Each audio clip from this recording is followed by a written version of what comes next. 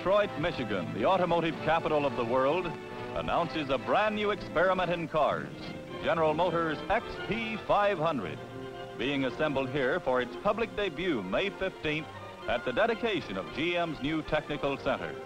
It's the first car ever powered by an engine that burns almost any type of fuel, even vegetable oil. With its plastic bubble canopy and other innovations, the body too is entirely new in concept. The small compact engine is also revolutionary in many ways. The inherent balance and precision of this principle practically eliminates vibration, and the relative absence of rotating parts prevents wear.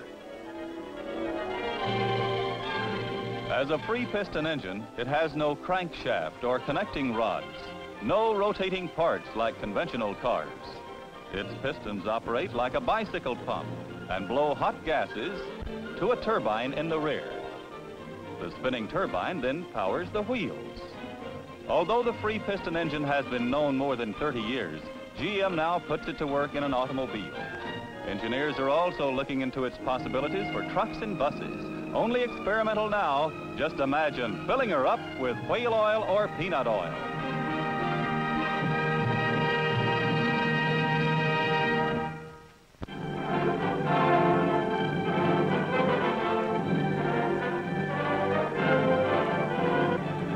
Around a picturesque lake on the outskirts of Detroit, a fabulous new industrial development center is officially opened, GM's Modernistic Technical Center. More than 5,000 distinguished guests, leaders in all fields from all over the nation, flock to this industrial campus to see GM President Harlow Curtis, arriving in the Firebird 2, dedicate this monument to science, 330 acres, 25 buildings, for scientists to probe the secrets of their chosen fields. And now, the signal for the festivities to begin.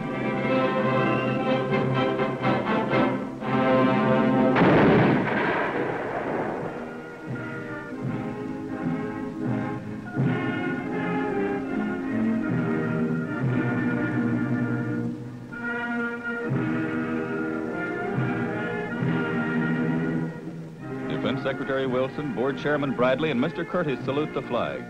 After the national anthem, the GM president takes the microphone to warn the nation in his dedicatory address that survival may depend on basic research. President Eisenhower followed Mr. Curtis on the closed network, describing the center as a launching place for new attacks on technological frontiers. Everything from motors to medicine is studied here. This is the electrostethograph, which records heart sounds too faint for a stethoscope. Here, an artificial lung, and a demonstration of the first successful mechanical heart, and unique studies of the blood. The Sentry filmer sterilizes blood plasma and polio vaccine. In the story of styling, the passenger comes first.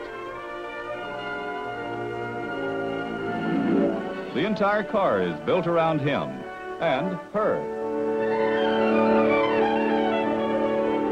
The development of better automobiles for the public also help in principle to build better vehicles for the military, like this new T-101 90mm self-propelled anti-tank weapon.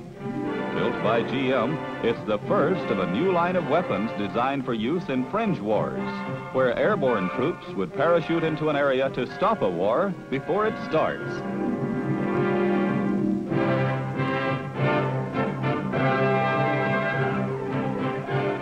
Another interesting exhibit is the flow table, where thousands of gallons of water rush by turbine blades to check flow patterns. The future itself is on display during the open house, for here the work of scientists, engineers, and technicians make the Tech Center a place where today meets tomorrow.